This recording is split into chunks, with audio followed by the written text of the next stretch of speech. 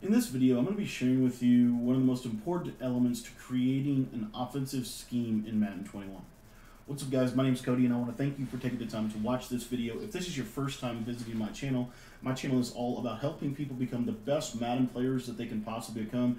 And we do that through sharing videos with you every single day that are going to basically be designed to break down something on the offensive side of the ball or the defensive side of the ball to give you some food to chew on, some practical tips that can help you improve in this game. And so if you want to get better at this game, I just want to encourage you to click the subscribe button at the bottom right-hand corner of your screen. It's completely free to subscribe. It helps out the channel a ton. And if you don't enjoy the content, you can always unsubscribe at a later time.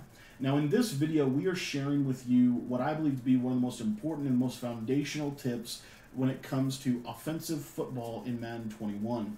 And that is to have a power play. Now, to do this, we're actually going to be using kind of offering you a free sample or a free inside look into our gun bunch tight end offensive guide. If you want to get my bunch tight end offensive guide or my Jets offensive guide, they're both just 15 bucks. The Jets guide comes with the bunch tight end, and the trips tight end offset, kind of based around these principles.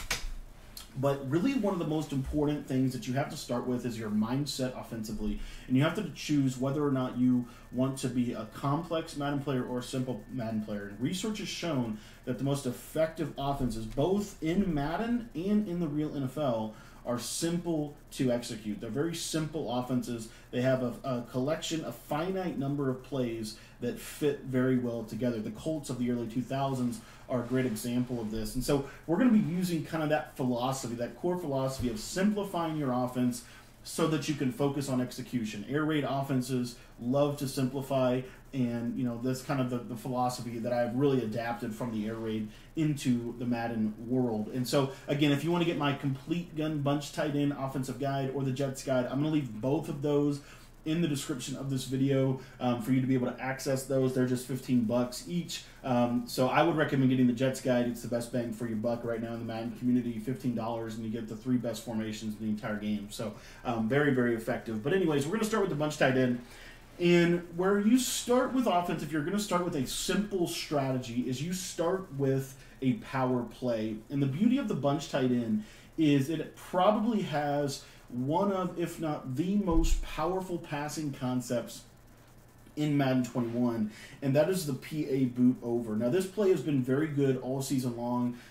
Henry, the phenom that's 17, he actually was probably one of the first people in the community that really was running this at a very high level, very competitive level. In fact, in the Madden Bowl, I think he actually ran majority of bunch tight end. That was his primary offense, and so that just shows how powerful this offense can be. And so here's how we're going to kind of approach this. What we want to do when we have a power play is we want to have a couple of things. The first thing that we want to have whenever we're talking about developing a power play is we want to have a route that they can have, that they are going to have a hard time stopping. So they're going to have a hard time stopping it with man coverage, and they're going to have a hard time stopping it regardless of the zone coverage that they use. And so for PA boot over, that route is primarily the rollout crossing route. You'll see here, if I get out of the pocket, I can, I got kind of a bad animation there, but as you can see, I can throw that crossing route very consistently, and I can get that crossing route over several popular defenses, and I'm going to force them to have to adjust, right? No zone really gets there unless they put zone drops on their field, and they drop their zones back to about 30 yards. So it forces them to have to do something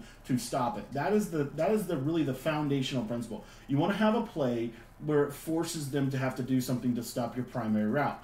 The second thing that you want to have is you want to have a very effective check down. You want to have something that you can go to if the play breaks down. The beauty of the bunch tight end, and this is why the bunch tight end is such an effective passing formation this year, is because this delay fade is probably the glitchiest route in the game. As you can see, against zone coverage, it just goes and goes and goes and goes, and it can go for a very long time, as you can see right up the seam, and you're able to hit it very consistently. The other beauty of this is, again, this is kind of the best of both worlds, because not only does that crossing route beat man zone, but the delay fade route is another route that will beat man coverage as well as zone coverage. And again, so we're just going to roll out of the pocket. You see here, he's going to give us some chase here, and then we're just going to release the ball right before we get hit for a nice, easy gain of about 10 to 15 yards.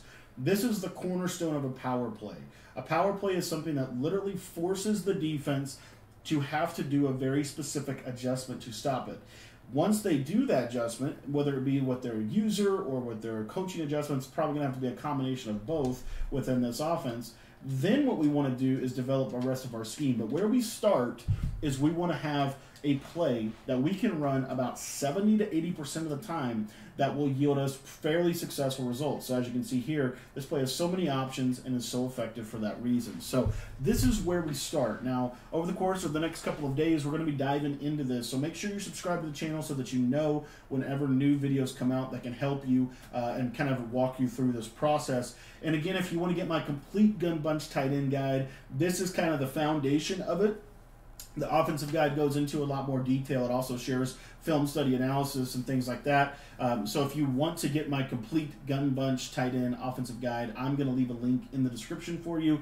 It's completely, it is $15, completely affordable for you guys, and it's a great way for you guys to be able to support the channel and allow me just to kind of keep doing what I do here. So thank you so much for your support. I really appreciate it. Streams are going to be starting up next week. Just got moved into the new house here, so just kind of doing some tests with the internet. But again, if you want to get that gun bunch tight end offensive guide, it's going to be down below in the description. Thanks for watching today.